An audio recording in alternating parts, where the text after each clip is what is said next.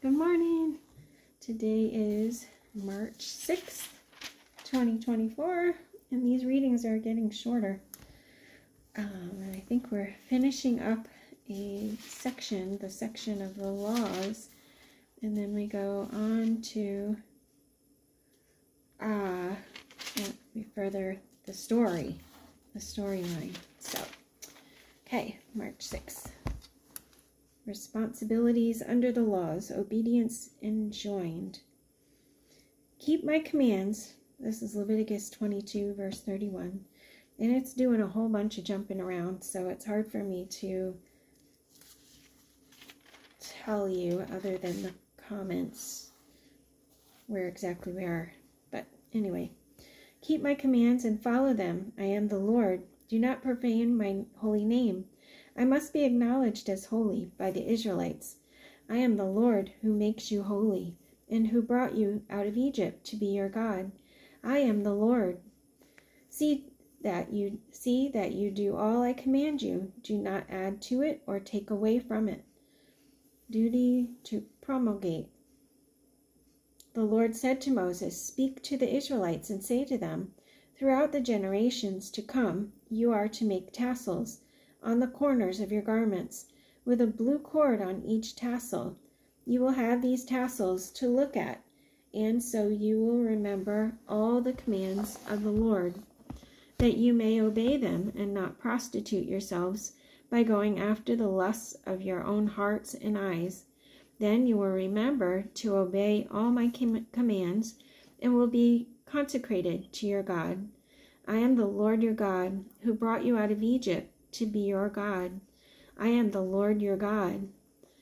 So Moses wrote down this law and gave it to the priests, the sons of Levi, who carried the ark of the covenant of the Lord, and to all the elders of Israel.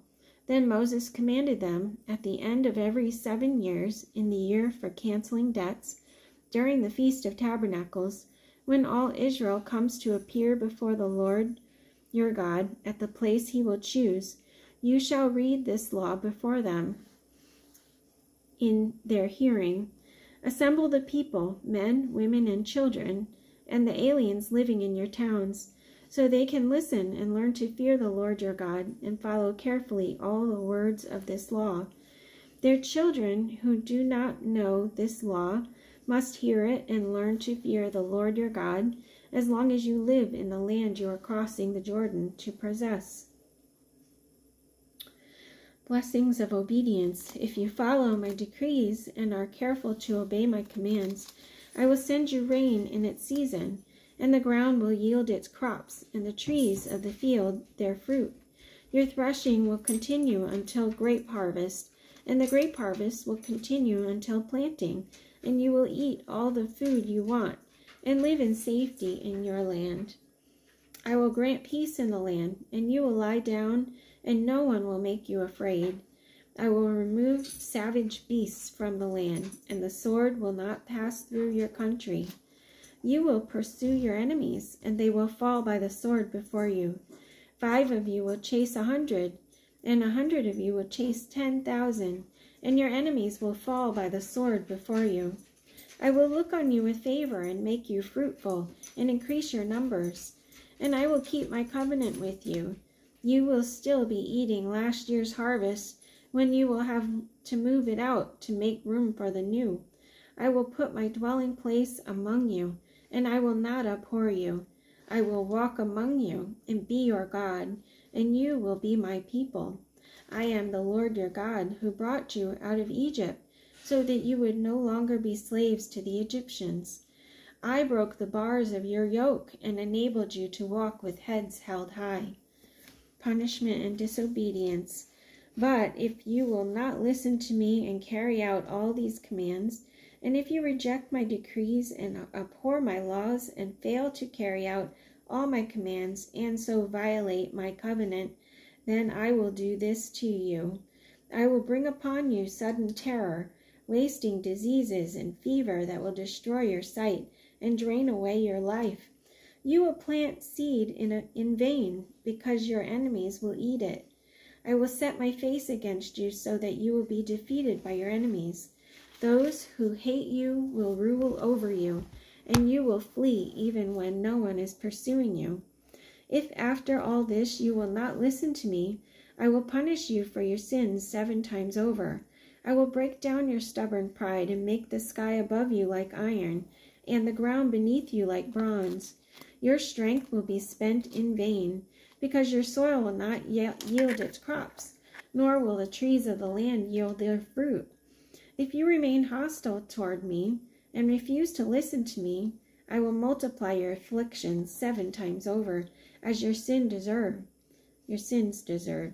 I will send wild animals against you, and they will rob you of your children, destroy your cattle, and make you so few in number that your roads will be deserted.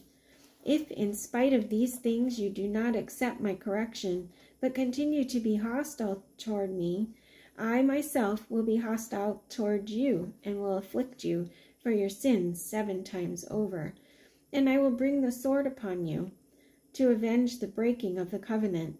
When you withdraw into your cities, I will send a plague among you, and you will be given into enemy hands. When I cut off your supply of bread, 10 women will be able to bake your bread in one oven, and they will dole out the bread by weight. You will eat, but you will not be satisfied. If in spite of this you still do not listen to me, but continue to be hostile toward me, then in my anger I will be hostile toward you, and I myself will punish you for your sins 7 times over. You will eat the flesh of your sons and the flesh of your daughters. I will destroy your high places, cut down your incense altars, and pile your dead bodies on the lifeless forms of your idols, and I will abhor you. I will turn your cities into ruins and lay waste your sanctuaries, and I will take no delight in the pleasing aroma of your offerings. I will lay waste the land so that your enemies who live there will be appalled. I will scatter you among the nations and will draw out my sword and pursue you. Your land will be laid waste, and your cities will lie in ruins. Then the land will enjoy its Sabbath years all the time that it lies desolate, and you are in the country of your enemies. Then the land will rest and enjoy its Sabbath.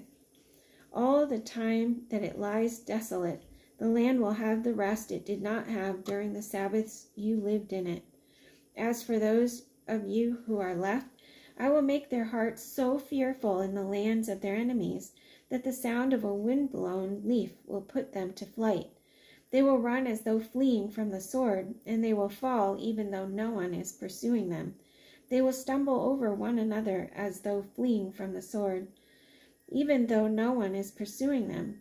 So you will not be able to stand before your enemies. You will perish among the nations. The land of your enemies will devour you.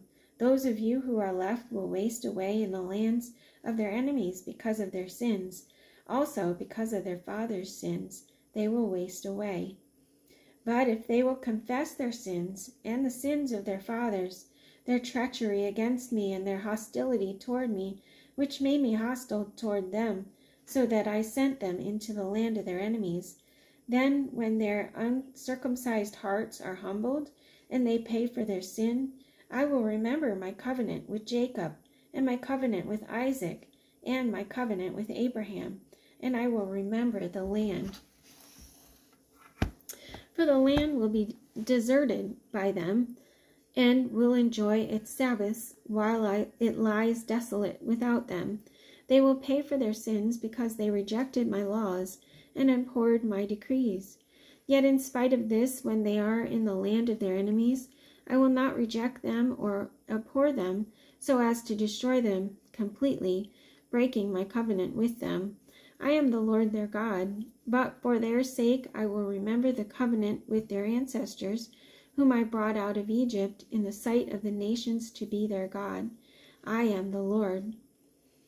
Conclusion: these are the decrees, the laws, and the regulations that the Lord established on Mount Sinai between himself and the Israelites through Moses.